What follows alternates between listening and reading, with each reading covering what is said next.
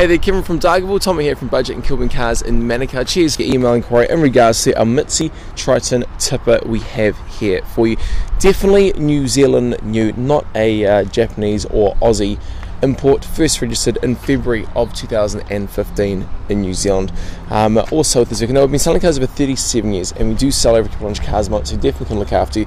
We've just been asked how many owners and is it certified. Pretty sure, as I was saying to the last person, that it is certified. We wouldn't be able to sell you a vehicle that's not certified because, well, that would just be illegal. So yeah, all good anyway. Now it is just two-wheel drive, not four-wheel drive. Unfortunately, we've been asked that a fair few times. But any of the questions, give us a call, text you, and hopefully we can suss something out for you.